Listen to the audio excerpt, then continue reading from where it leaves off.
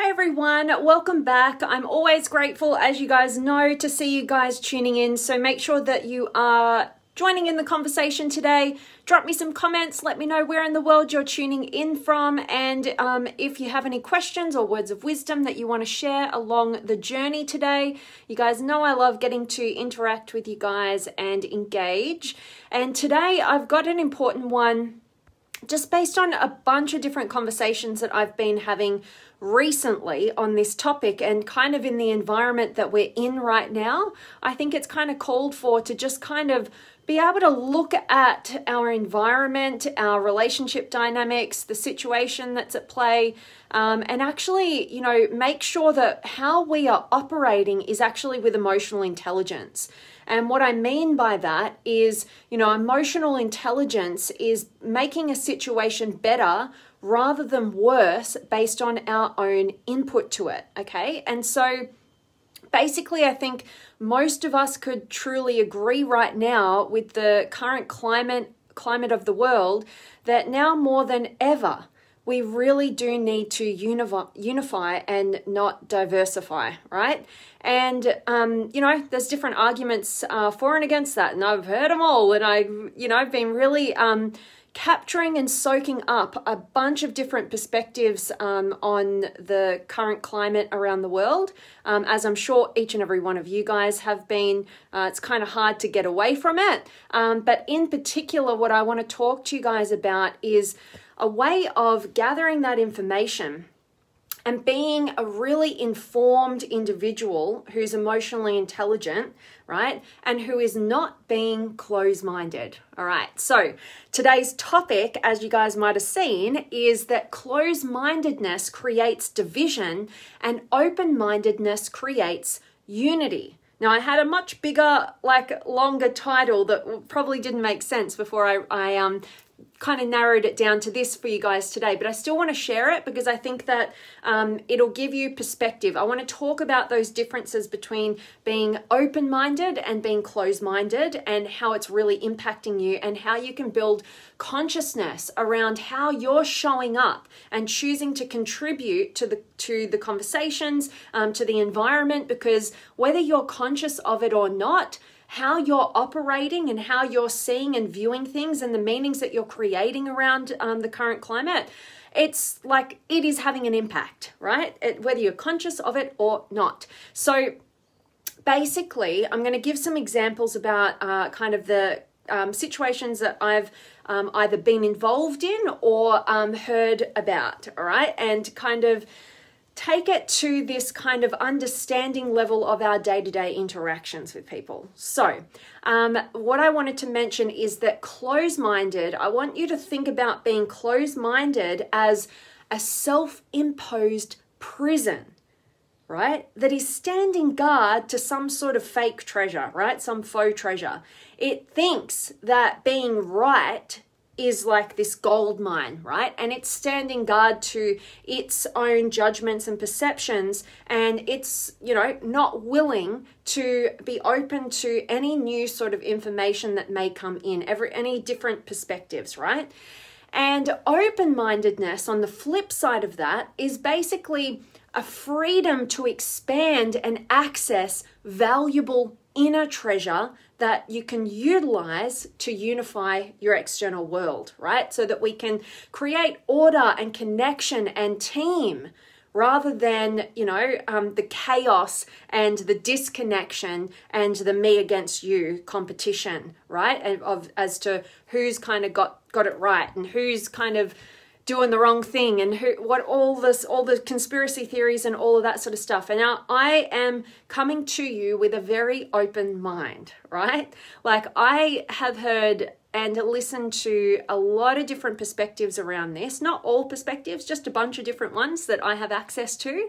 And it's been fascinating for me to soak up what's everybody feeling. How is this situation affecting people? And what I've really seen is people's innate drive to have certainty and be right.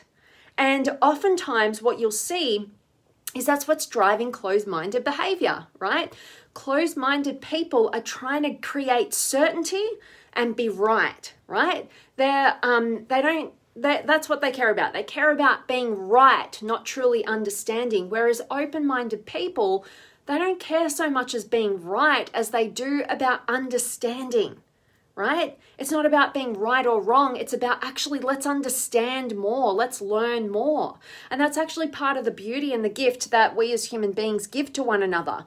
Our differing perspectives, our differing views of different situations, of the world, of whatever, and then being able to communicate openly about what we're seeing, about what we're perceiving, about what meanings we're creating, to kind of, to understand the world at large and to be able to share that and engage with others with an open frame of mind in terms of, okay, this is another human being who's got a totally different experience of the world, totally different information sources, totally different meanings that they create and values that they focus on.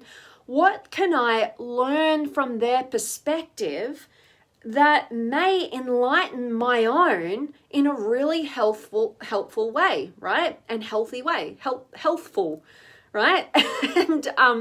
And basically when we can have that kind of mindset and perspective, that is when we become intelligent human beings who are directing the courses of our lives from a place of understanding and deepening truth and an open frame to continue to expand and not get caught up in, this is what I believe and you're all wrong if you don't believe this, and a total closed-mindedness, right?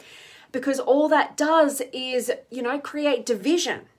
Right? And what I'm passionate about, at least in my own life, is actually creating unity, right? Between diverse people, right? I love that. That's why I love you guys. I love seeing, where you are around the world, around what's inspiring to you, about what you're challenged by, all those different things, all those diverse ways of viewing the world in different corners of the globe that we're all in, and bringing us all together in a really open framed kind of way where we're actually appreciative of our differences, our different perspectives, because we're open-minded enough to learn, expand, and grow from our interactions with one another, and then encouraging each individual to expand on their own potential, right? And to be able to support people who are very different to you, who bring very, very different values and gifts and unique abilities so that we can actually enhance each other's lives, right? Rather than try and make everybody just like us or just have to be right and certain more than able to understand and get to the truth and the different perspectives and the expansion that brings, right? You have to establish a really healthy relationship with uncertainty.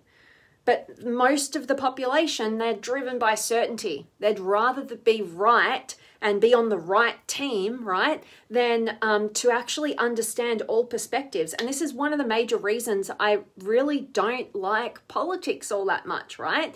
I think that there are really important themes that need discussion, but how we divide and separate and segregate, and it's very black and white, I just don't think that that's helpful, right? We need people who are able to go, you know what, this is a skill set over here, and then we need this other skill set over here. How can we bring it together and co-create something like way more intelligent than either of us could do alone, right? That's the kind of mentality that an open-minded person would have, right? And I've been hearing so many people have arguments over, different leaders, right, in the world. Like, I mean, there's lots about Trump, right? Even here in Australia, there's lots of talk about, the president of the United States, right? There's also a lot of talk, if I bring it down, just to where I am in my state, and people's differing opinions of the leadership and the decisions that are being made there.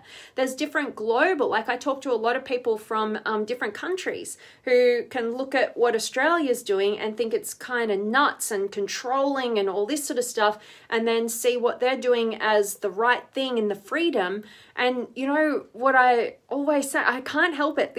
this way of looking at the world tends to get me in trouble sometimes, but I'll never lose it, which is I have, whenever somebody brings a very strong black and white perspective to me, I can't help but to see the other side. And it's not because I want to make them wrong or make that one right.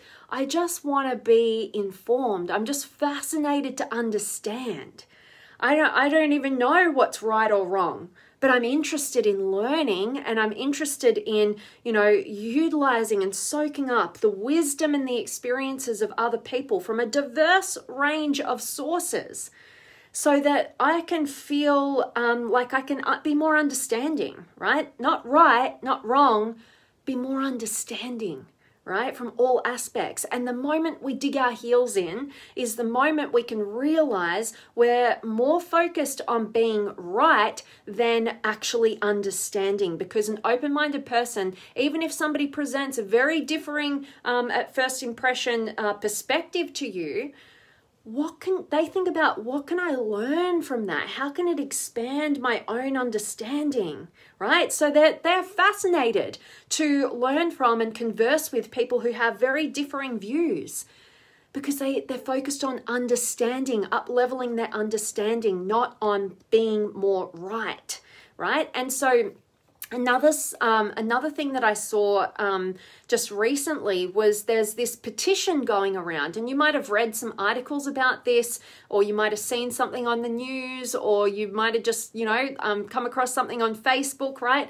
And there's currently a petition. I just want to use this as a great example of what I'm talking about with you guys today, but there's currently a petition out for a Netflix movie called Cuties. Now, I haven't seen it yet. I'm going to watch it because I'm somebody who wants to understand all the perspectives, right?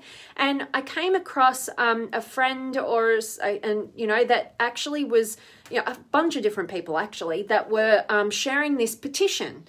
And they were saying, that you need to sign this petition and we need to get rid of this movie because it objectifies young girls. It over-hypersexualizes these young girls, right? I think they were like 11-year-old girls or something. And I thought, whoa, like if you read something like that, right, your instant reaction as a human being, right, is usually going to be like, that's terrible. Like, what is going on there? Why is that happening? Some closed-minded people, what closed-minded people would do is just go, yeah, I'm signing that petition. Oh my gosh, like they just take this person's words on face value without any investigation, just on, okay, that person's right and I think that's right and I'm just going to do it, right? This very closed-minded approach to life. And I'm just going to sign that petition because, yeah, that's wrong. An open-minded person will do their research, right? It's like, like I said, I haven't seen the movie. What I did do so far, I'm going to watch it so that I'm more informed, so I'm understanding, not right or wrong, but understanding of the dynamics, so I'm more informed about my choices, rather than just some random person saying, sign this petition because it's wrong. I'm gonna look at that. And already what I've done is I watched an interview of the director, and it was entitled, why, it was all about why she created this movie.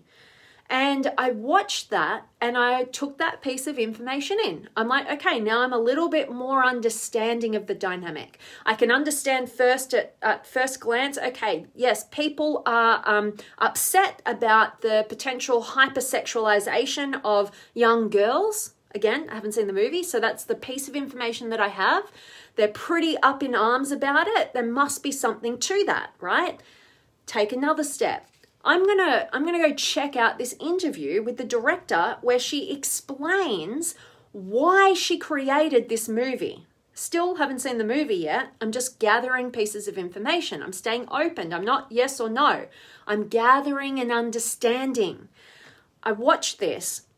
Now it feels a little bit more balanced, right? Because now I'm seeing, okay, she's not denying that there is the sexualization of young girls in this movie, but what she's doing is giving more information about what's actually at play. She's highlighting different, like the actual challenges that we as a community, as a society, on a global spectrum face. You know, these young girls in this new generation that us older people haven't personally experienced to the degree that these young, very young girls have.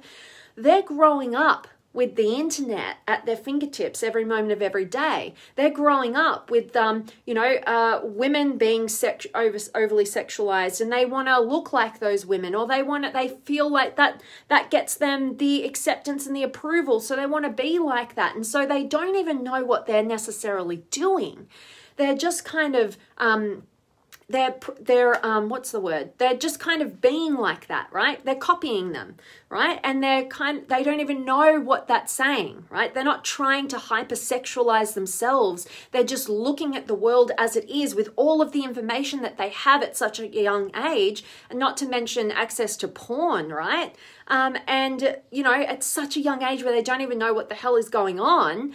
And it's no wonder that they can be in that situation, right? And then they put out their hypersexualized images on the internet or whatever, and they get approval and acceptance and love, right, for those parts of all those things that they're doing, those behaviors, right? And so what I could perceive, and still I'm gathering all the information, right? I'm not a yes or no. I'm going to watch the movie. I'm going to gather more information. I'm going to go to the sources. I'm not going to go to articles that are, you know, hyper focused on exaggerating the bad without actually, with actual true facts that are just clickbait. I'm going to go to the actual sources, like an interview with the director, to work out why did she do what she did.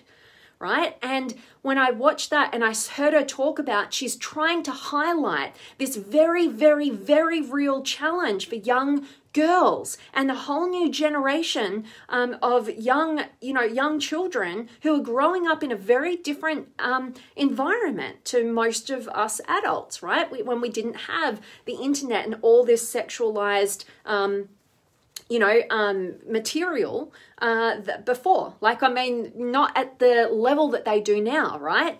And so that just kind of balanced it out for me. I got the one perspective, get it out, sign this petition, it's terrible, it should never happen. And then I actually saw this other perspective, which is, hey, we need to highlight, we need some focus on this area. People need to realize what's going on, what's the experience for this younger generation, how it's affecting them. And then it's going to spark, conversations about how do we support that? How do we break free of that? How do we make this world a better place by understanding it more?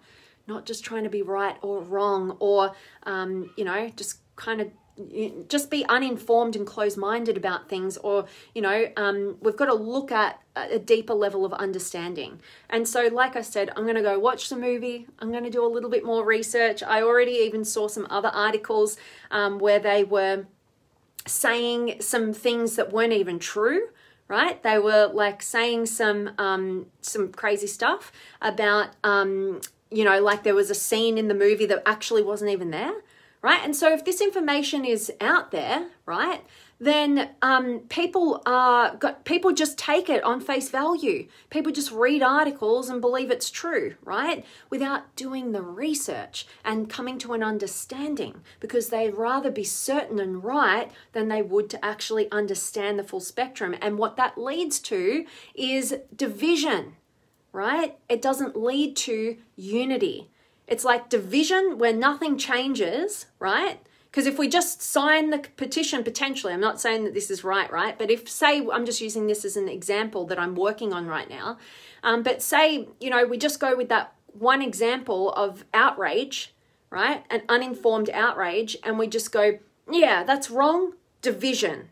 Right? If you believe that we should have this movie, you're wrong. If you're signing the petition, you're right? We have this division.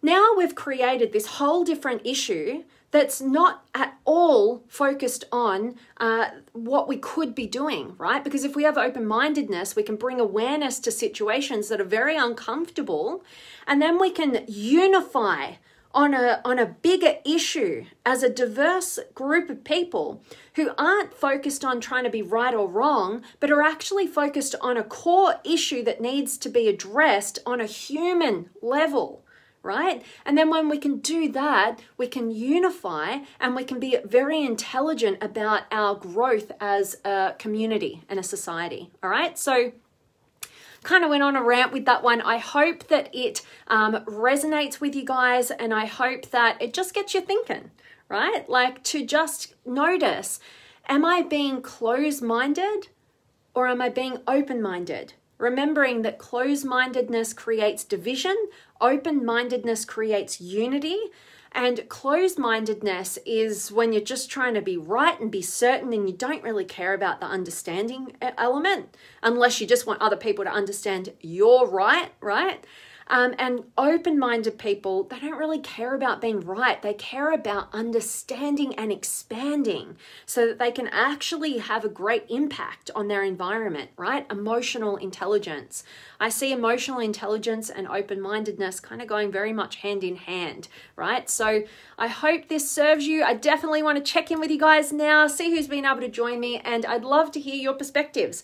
I know this is kind of a one up for debate, and like I said, you know, with the examples that I've used, I'm just still in the process of gathering information. So Juan's here, good to have you, and from Chile, good to have you, I love that. And Michelle's here, and Brian, and Josie, and Joe, and Craig, and Wendy, and Alexandria, and Brian, awesome stuff, thanks, I'm so grateful that you found some awesomeness here. And hello to you, beautiful Alexandria, and Craig, good Sunday to you as well, my friend. And Ashen's here, Lisa, and Alex, and James, much love. And Judy is here, and Craig. You're definitely a beautiful gift to my life. Thank you so much for always being the beautiful and amazing inspirational lady you are. Thank you so much. So much love coming back to you, my friend. I really appreciate your kindness, and grateful that this is of value to you as well. And Luke's here as well, and appreciate your kind words there, Craig. And Jerry, hi Vanessa, awesome to be on your live. Salute to everybody. Awesome, always awesome to have you here, Jerry. And Craig, that's why I don't allow politics or religion on my timeline or my posts. Yeah. You know, that's a good way of going about it, right? So if we can know that different sets of information or different places of information can have a negative impact on us in some regard, I think one stage of development is separating from that, right? But the idea is, and what we're really talking about today, is getting to a place where you are not so affected by things in a personal level in a negative way, that you can actually, and you're not so bogged down in your way of being right, like that closed-mindedness, but actually being able to get to a place where we can hold all these different perspectives from a multitude of different people and actually just use it to understand the concepts. I use it a lot of the time just to understand human nature, human behavior, you know, our interactions. How do we up level? How do we get understanding of one another? All these beautiful things that can come out of that. So I totally understand where you're coming from there, Craig. And also the journey of open-mindedness at the highest levels as well. And thank you for your words there, Craig. And Brian, to each their own. Let people think and believe what they want. Most have different opinions and perspectives, and there is no real right or wrong in the end when you really think about it. Absolutely, Brian. I love that perspective because, you know, like, you're going to have a certain set of values, right and wrongs, and things that you stand for and stand against, as are other people, right? And if we spend and exert all of our energy in an attempt to change other people into us, or exert, you know, perception that we're the ones who have all the truth or the rightness, right, then that's a lot of exerted energy in a direction that's not getting us very far, right? I'd much rather channel that to a deeper and deeper levels of understanding of myself, of human nature, of different people, and a connection, a unit, creating a unity rather than a division, so that we can actually work together on issues that are, very meaningful, right? Instead of getting caught up in the me against you kind of mindset. So love that, Brian. And Nadir is here. And Pablo, question, how do you become understanding with people that are victims or easily offended? Yeah, good question, Pablo. What I've tended to do over time on my own journey is be very selective about who I allow into my inner circle, right? Because I went through a huge period of my life where I just dulled myself down and shut up my opinions so that I could make sure that, I wasn't stepping on anybody's feet, right? Like in terms of offending them or whatever. And I found that the best way, because a lot of times we can want to change their behavior. We can want to change the victims into people who are more empowered. We want to make them, stronger within themselves so they're not easily offended. We can get very overly responsible if we want to take them on a growth journey when we can see that they need one. But basically what I've found, again, over time, that's an area of exerting a lot of energy and not getting a lot of result. And the best strategy is to just role model for people the quality of connection that inspires you and what you want in your life, right? And, we train others how to treat us. So, if you can still be open-minded and open-framed and not, utilize those connections to go, well, why am I so afraid of offending them? What do I make that mean about me? Why, utilize it for your own personal growth. Or just go, you know what, those people aren't the kind of people that I wish to surround myself with, because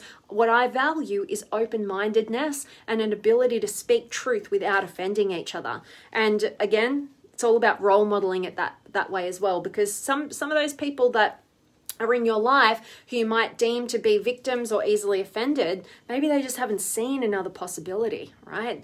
And it's not your responsibility to prove that to them, but how about just let's show up in the ways that we're really clear on what we value in our relationship dynamics and being in the world, and ultimately just role model that for them. They're either going to come on the journey or you're going to filter them out. So hope that's of help. And Pablo, you signed it and saw the short, and F that movie.